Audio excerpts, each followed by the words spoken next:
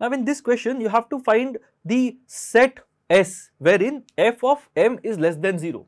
Now a lot of people look at this as a functions question and they look at it as a theoretical question because there are no numbers to play with, right? You just have to look at scenarios and figure out which of the following statements holds true, right? And that becomes a bit difficult.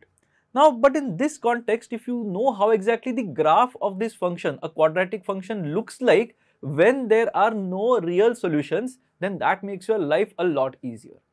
So just to give you some context, when b square is less than 4ac, it basically means that we will have all imaginary solutions or complex roots or complex numbers, complex solutions to this particular function, right?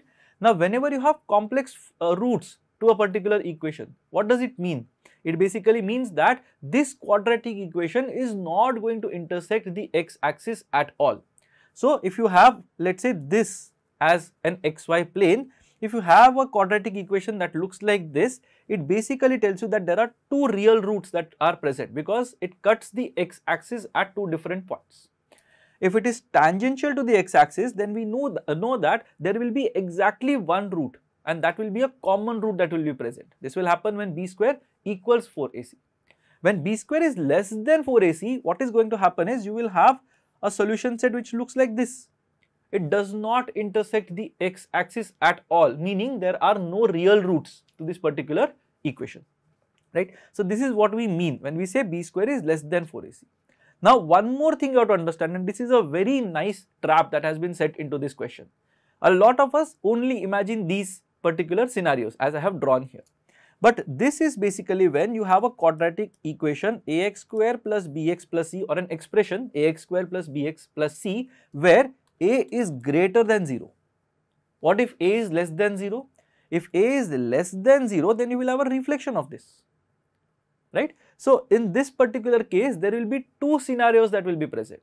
When a is greater than 0, you will have a U-shaped curve which will be above the x-axis, meaning it will not intersect the x-axis at all, right?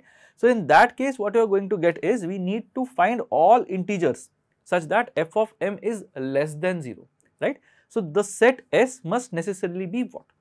And that is basically the context that you have. So fx in this particular case or f of m in this particular case gives us all imaginary roots, right? So for what all cases is f of m going to be less than 0? So f of m is going to be less than 0 in this particular case for nothing, right? There will be no value for which f of m will be less than 0. Why? Because it does not go below the x-axis at all.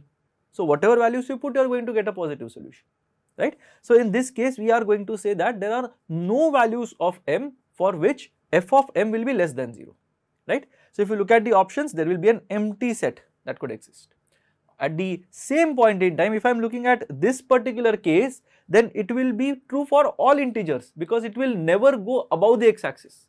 So because this curve is always going to stay below the x-axis and it goes on till infinity, we know that it will comprise of all possible integers that exist, right? So the empty set is also possible, all set of integers is also possible. Now we are not saying all positive integers because it can go this way as well and it can give you negative integers as well in the second case. So the answer has to be option 4. It will either be an empty set which is above the x-axis or the set of all integers which will be below the x-axis. So it was a very nice trap that was set into this particular question, and you had to remember these two cases wherein a would be greater than 0 above the x-axis, a less than 0 completely below the x-axis.